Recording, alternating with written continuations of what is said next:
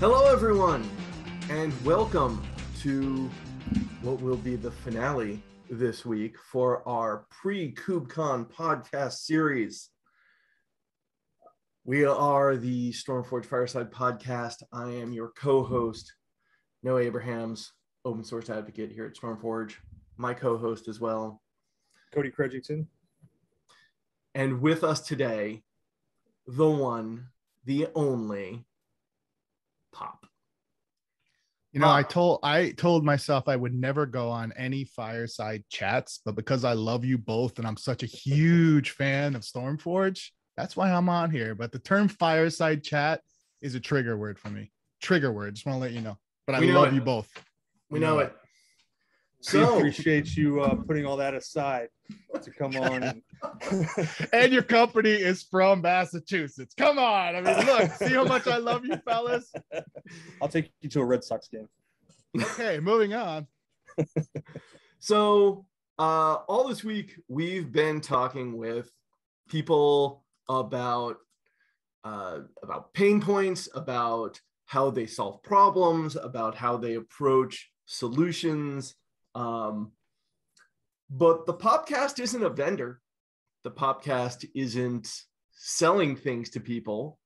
The POPcast is bringing it to the masses for free. So let's talk about what drives it. Let's talk about how you got started on that, what motivated the POPcast, and how you ended up being one of the premier voices in the cloud native space. I think it's pretty much what I did prior as I was field CTO with the company Sysdig, and I was able to be I was able to kind of be in front of customers. And also I did a ton of community stuff, like in terms of there was a Kubernetes meetup in New York. And so I got involved from that perspective. And I just loved being talking to people, not about everybody has pain points. We talked about that, but it was more of, hey, got to know this person. This person's the developer. They did X, Y, and Z. People come to meet up and they had a new solution that they came out, and they were so energized and pumped to talk about it. And so I'm like, okay, well, COVID hits and I can't do that anymore. And it pissed me off. And I'm in my basement, as you see here, this wonderful basement here. And I'm like, I miss connecting with people. And the first couple of shows was literally just me talking to a couple of my friends. I talked to the founder of Sysdig, Loris, the first couple of episodes. My best friend, he works at Zendesk, Josh Teitelbaum, shout out to you, dude, was on my first episode. And we talked about, development. And then we talked about, if you all remember, New York Seltzer, it was this seltzer company. And so we just talked about, there was this lifestyles of the rich and famous. And by the way, first episode, I mean, there's no production value whatsoever in it, but it was funny because the guy's going around the office, and there's he's got a Bengal tiger, and he's walking around the office with the Bengal tiger. And we break down the video. You all should watch. It was good. But they had fun. And then by the fourth or fifth episode, I was like, okay, I kind of find my groove. And I was like, what I wanted this to do is always be connecting the human behind the code, because it's so much more interesting to understand why, Matt Prova from StormForge did what he did, the things that he did, why Kelsey did that talk, why, when he met his, when he was, courting his future wife, on his round two, this is the reason why, this is the things that he did, and you get to understand people better. So that's kind of why I started it. Yeah. Do you think, so you brought up COVID and you brought up not being able to be around your friends. Is it far-fetched to say that by doing the podcast, you were actually solving a personal pain point for yourself? Oh, without a doubt, man. I was miserable. I'm going to be honest with you. From a personal perspective, I'm I missed hanging out with you. You know what I mean? Let's be honest, Cody. I mean, we had a lot of great times together. I mean, you know what I mean? A lot of the friends I have, Steven and others. Right. And, the way that I see it is, it was definitely something that was, a pain that, trying to address, but it's also been one of the most rewarding things I've ever done in my life. By far, besides having my children, obviously, and marrying my wife, but besides that, well, yeah, and obviously it's been quite successful. So congratulations on that. Thank you. And again, it's the community that's been behind it, but also everybody that's been supportive, and you all have been supportive of me since jump in so many ways, not just like sponsoring the show, but just supportive of me and just saying, "Look, Pop, you're doing a great job," and also just, telling people about it. And that means more to me than anything. And I'd do anything for you both. So I'm heartwarmed. So with that, I gotta go. See y'all. Okay, well, that's good. Let me wipe my eye real quick. Right there. Let's tear right there. I'm trying to think of how do I want to really. I have a question, but I'm trying to think of how to phrase it. Do you think that as we're trying to tie this into people solving their pain points, or in this case, probably more of filling needs is probably a better way than solving pain points, probably a better way to describe it. Do you think that the folks that are coming on your show are, I mean, they're obviously going to be filling some sort of need for themselves, but do you think that the show itself is leading into other solutions that are coming out? Or do you think that the presence of the show itself is more of a solution than what people are bringing? Like, are people bringing a lot of marketing presence and they want to try and push things through the show? Or do you think the show is really the destination?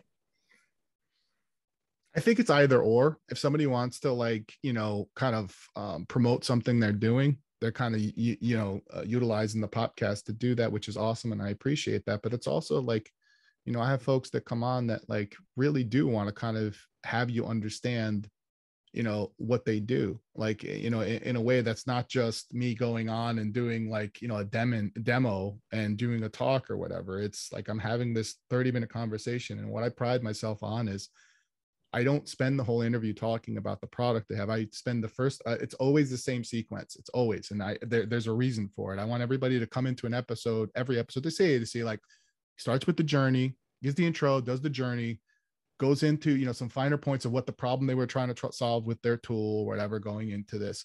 What do they like to do in their spare time, right? And then I always end with the same question. It's always, what work are you most proud of? And the reason why I do that is because people should have pride in what they've done. Sarah Novotny should have absolute pride in that. Like, everything we do as a community has to do with like the ground things that they've set, that they set. So you know what I mean? Like, so like, if it can go either way. And I'm pretty, happy that I'm kind of a destination. The show, is a destination for it. I love doing it. Like this is, to me, has become like the best thing that I enjoyed doing this a lot. A ton.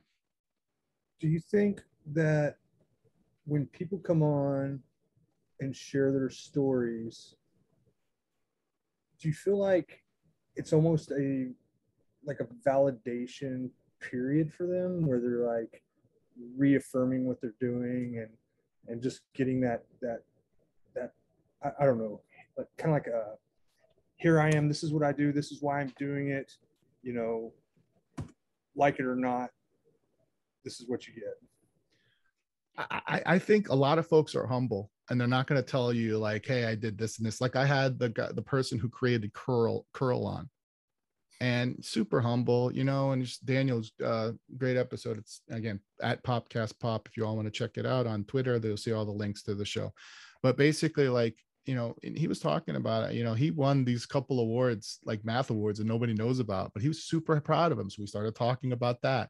I was like, you're from Sweden, so you have a bunch of IKEA furniture, right? Like, just, busting his balls, right? But like, yeah. At the end of the day, it's like, I hope they get that. But look, I'm not a psychologist. You know what I mean? I'm not here to kind of, validate like what's going on. What I am here to do is to support my listeners and my watchers. I want them to understand that there's more to this person. Julius Valls from Prometheus. There was more to this person than the fact that he came up with a bunch of exporters, right? There's more to the StormForge founder, like Matt Provo. He did all the things that he did, with Coney and all that great stuff, right? You want people to know that. Like, you want people to like really root for people. Like, when one of the things, like I said, when like Augustus was on the first time, somebody came, and I included that in the retrospective that we did. So basically, the person was like, look, I mean, this person was so wonderful. It was the best podcast I've ever listened to total. Was just listen to Steven. We all love Steven. Steven is great, right? So having more people out there understand, like, who he is, and that to me is rewarding for me. Everybody here, like, Noah's going to be on next week, right? Like, having folks understand how awesome this dude is, like, is like, then I'm doing my job well, right? So that's kind of what it is. So you say you just explicitly said, I'm not a psychologist. But my next question is sort of a psychological one. Do you think that there is, as part of it being a destination for people to go and talk about things, do you think stepping back from the work and talking about the people sort of gets you away from that day-to-day where we just get lost in the grind, where we're going, oh, look, another meeting, another PR, another whatever it is that we got to go through, and being able to step back and say, now I understand a little bit more about the people in the process of stepping back? Do you think people are learning more about the ecosystem, about the environment, about the solutions, about how people are solving things, about pain points? I don't want to keep beating that particular phrase, but I want to bring it back to that. Do you think that getting away from it and making it human gives you something that is, oh, now I've stepped back, I'm outside the box, I can look at it from a different direction? Absolutely. If you think about, like, I just had Ville on. Ville was one of the original creators of Kubernetes, right? Nobody knows about a lot about him. You hear about Craig, and you hear about Beta, and you hear about Brendan Burns, right? But like, having him on and telling his side of the story of, like, having fights about, like, not fights, but discussions about, like, some of the storage and underlying networking stuff with Hawk, and getting that underlying things, and you piece all that jigsaw puzzle together, is kind of cool. And then for the listener, right, if they're a longtime listener or subscriber to the show, like, they can kind of also go back and go, oh, let me go and listen to the Godfathers episode, which I call the Godfathers of Kubernetes, right? Because they're the creators of it. And then now we have the Silent Godfather, which adds even more to the story. Still have to get Brian Grant. Brian Grant, if you're listening, I'd love to have you on the show. But basically, like, the way that, or watching, excuse me. So, like, the way that I see it, again, if it's a cathartic thing for somebody listening, I love that. Like, that's useful. But, like, that's not what I'm planning to do show. What my plan is for this show is for folks to be entertained, but also to understand, have that connection. Wow, maybe there's a founder out there that listened to, Provo's story. It's going to say, you know what, I'm gonna do that. If that's inspirational to that person, or somebody out there listened to Stephen Augustus' story and says, you know what, I want to go ahead and be a part of Contrib-X, because I love the fact he explained to the umpth degree exactly what all of the, like, what Bazel is and all this fun stuff. To me, that's awesome, right? Then I've done a service to the community. Did I answer your question? I think you did. All right. I think you did. So there's a lot. There's so many different people, so many different aspects. What's going to happen at KubeCon?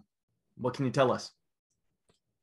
So again, the week before KubeCon, we have 7 shows in 7 days, you all, and you're a part of it, right? So next week, I want you all to check it out, please, at POPcast Pop. Okay, check it out. We have a bunch of, I cannot tell you names, but I'll tell you one of them. Big reveal. Noah Abrahams is on that one of those days. Big reveal. All right, only here. KubeCon, look, for the first time, I'm co-chairing 2 co-located events. I'm really excited about eBPF Day. I love that. This is a great story. I was talking to Thomas Groff, talking a little bit to some other folks, and I went to, actually, before I went to Chris Anichek, I'm like, Chris, we should think about doing a cloud native eBPF, so we can talk about all the projects that are using eBPF and use it as a mechanism for folks to see the benefit of eBPF. If you all don't know, it's enhanced Berkeley packet filtering tool. It's basically like almost like a helper into the kernel without you having to contribute directly to the kernel. Great piece of code, right? Or great set of protocols. But anyway, so taking that and having like a talks all day that talk about the networking piece, the troubleshooting piece, the security piece from all of these different angles where like it's going to be at practical hands-on folks talking about debugging applications. So somebody comes out of that, they have a tools kit that they come out and say, cool, I can do this. And another big reveal, I will be co-emceeing with one of our best friends, right? Duffy Cooley. So him and I will be emceeing that. I'm really excited about it. Liz was actually supposed to co-MC with me, but she couldn't because of obviously couldn't come into the country. So that's that. Tag Security is another one. The technical advisory group used to be SIG Security, right? We're doing, a co-located event as well. That I was event lead with Emily Fox and Andres Vega and this amazing program committee. And it is literally soup to nuts, all the great security tools that are out there, amazing talks, end user talks. Really excited about that. And then beyond that, Cloud Native TV every day is going to do a recap. And I'm really excited about that because I am going to be doing a recap on day one with all of the keynote speakers, hopefully coming by the booth. We actually have a booth set up outside the thing that we're broadcasting outside of, that we're going to be doing recaps every single day. So it's awesome stuff. KubeCon to me, I'm really excited to be on-prem, but I'm tell you the one thing that I'm really excited about. And I want the people, Constance Carmolis, Steven, Jasmine, being able to actually present their keynotes in real time in front of people. It's a freaking travesty. They have not been able to, in front of people, be able to deliver their keynote. You know how it makes me so, if they wouldn't have been able to do this year, I would have been so sad. So I literally might have tears in my eyes. I'm going to be right in that front row. Yep.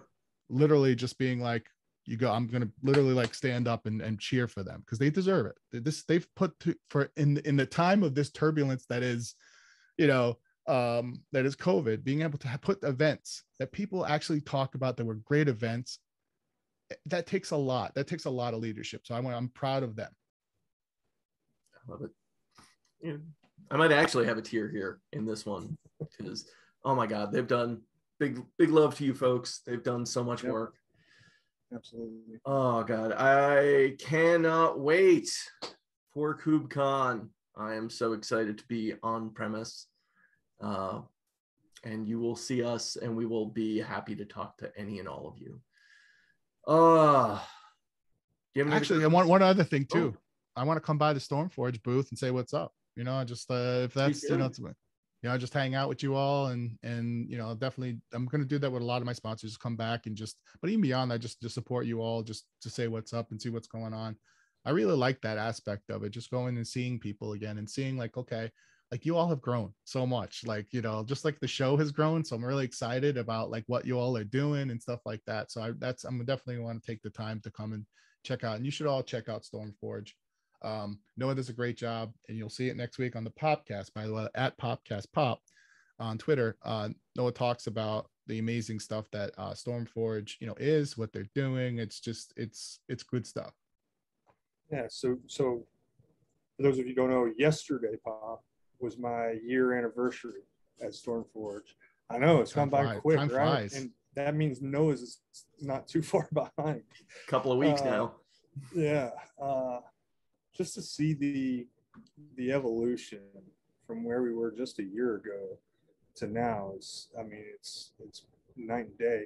And I'm gonna come by the booth because I'm gonna be doing something special at the booth. I don't know what yet, but stop by and see. Might be a song and dance, might have a little hat on, something. Maybe have a little hat on. Irish jig. Yeah, sounds good. Rapid fire questions. Go for it. Oh, I did the last one. I think this is. Oh, okay. Oh, wait, you did. Yep, you do. I'll do it. Okay, so we're subbing in our first question. We've been asking everybody the same questions, but we're subbing in because we already know your answer to the first question about pineapple on pizza. So we're not even going to ask it. So favorite pizza. Thank you, Carlos Panato, by the way. He sent me this thing right there. Oh my God. This. So every background, just to like F with you all, every single show from, I don't know, like march forward, I've had this thing in the background just to F with everybody. So, favorite pizza toppings? I think we covered this before. I'm kind of a plain. I think Cheddarman responded it was a Kevin McAllister, you know, from Home Alone. I like plain pizza. Like it's plain. It's like if you do, it's the perfect marriage of the sauce and the cheese, right? So I'm a plain pizza person. If the sausage is good or if it's like a meat lovers, I'll do that too. But by the way, I went to Detroit and shout out to the A2 Mafia, the Ann Arbor folks. Detroit style was amazing, and we had this meat lover level pizza, and I'm so blown away by it.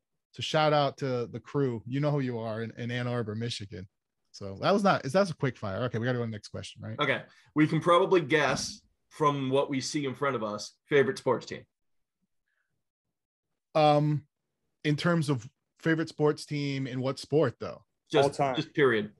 I mean, that's obvious. The New York Yankees, the greatest team that's ever competed in any sport by championships. Okay, favorite POPcast episode? Don't do that to me. It's literally they're like my children, and there's no way I can say that's a favorite. I can tell you this, like in terms of just one that I was like, I never thought I'd get this person on, and I just took, went out there and did it, was the person that created Plex, because Plex is the reason that I'm in microservices. So Plex, if you all don't know, is like this multimedia server that you can, back up stuff to.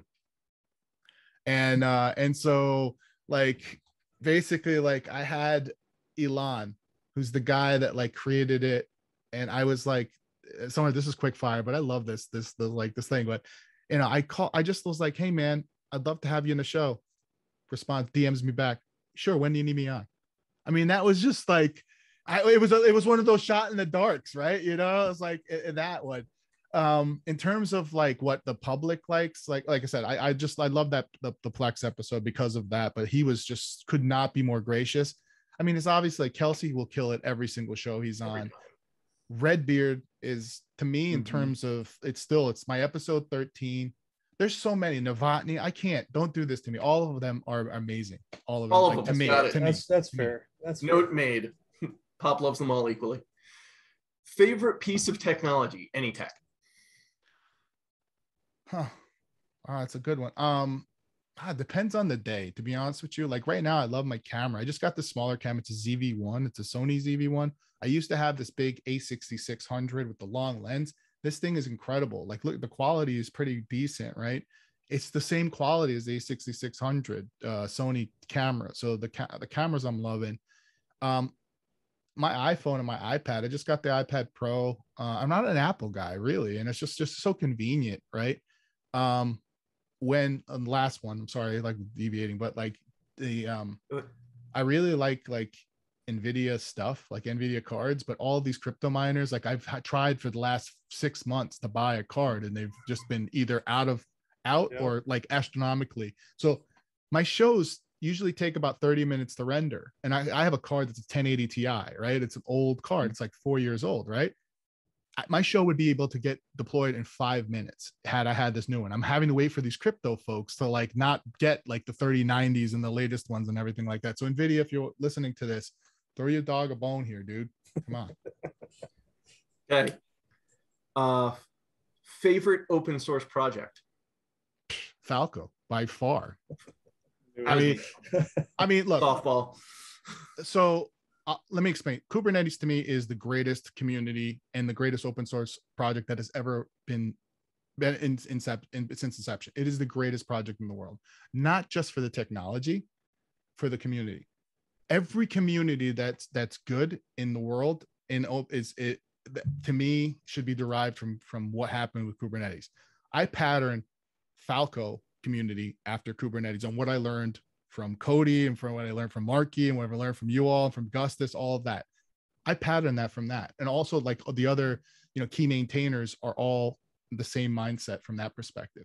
So like I said, I think, Kubernetes is great, but in terms of the way that I always describe Falco these days is pretty much like what Kubernetes is the distributed computing. I feel Falco is the runtime security. And you all just go to falco.org if you can see more about it. But I think it's a great project for what it does. We're the only runtime security tool that's in the CNCF landscape, and I'm very, very proud of it. I'm very proud of not just the product or the project, but the people. We have a guy that in France, this guy's name is Thomas. He created Sidekick, which is this kind of it's this daemon set kind of sidecar that'll take outputs and present it to anything you want, the Slack, PagerDuty, even a beautiful UI. This dude in France did this on his own time. It's up to 1.5 million downloads as of today, 40 different outputs, all because he took it and ran with it. So shout out to you, Thomas Leberosius. You're awesome. And I love all of the community. Like, all these people are so freaking brilliant. I'm so excited to be part of it. Love it. Favorite hobby?